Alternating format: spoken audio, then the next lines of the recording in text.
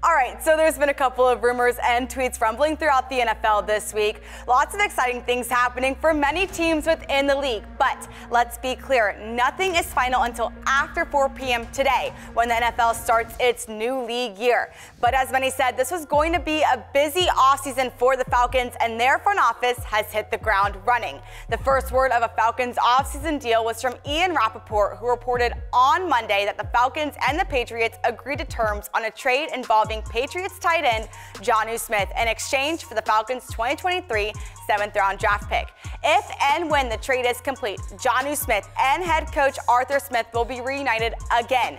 But this Smith relationship goes way back to 2017 when Jonnu was drafted by the Tennessee Titans. Arthur Smith, the then Titans tight ends coach turned offensive coordinator, was there for Jonnu's entire rookie contract. In that rookie contract, Jonnu recorded 144 catches for over 1,300 yards. But both Smiths moved on from the Titans organization, and now, as the Falcons head coach, Arthur Smith has had a knack for reuniting with past tight ends. But the reports for the Falcons are just getting started, and Arthur Smith isn't the only coach on staff that is gunning for reunions of past players. NFL Network reported that both defensive tackle David Onyemata and linebacker Kaden Elliss of the Saints have agreed to terms with the Falcons. Onyemata and Elliss have been coached under the Falcons' new defensive coordinator Ryan Nielsen, who has spent the last 5 seasons with the Saints. And if the Falcons do sign these two, they would be jumping the rivalry ship. But as we all know, the fans were wanting a quarterback. And as a matter of fact, Ian Rappaport reported early Tuesday morning that Taylor Heinicke of the Commanders has agreed to terms with the Falcons. Now, you may know Heinicke best from the Commanders or a couple other teams throughout the league. And although he has mostly been noted as a backup quarterback, he spent a lot of time under center last season when Carson Wentz went down with a finger injury. Heinicke was able to start consistently, turning some heads and even buying a couple of Jordans along the way.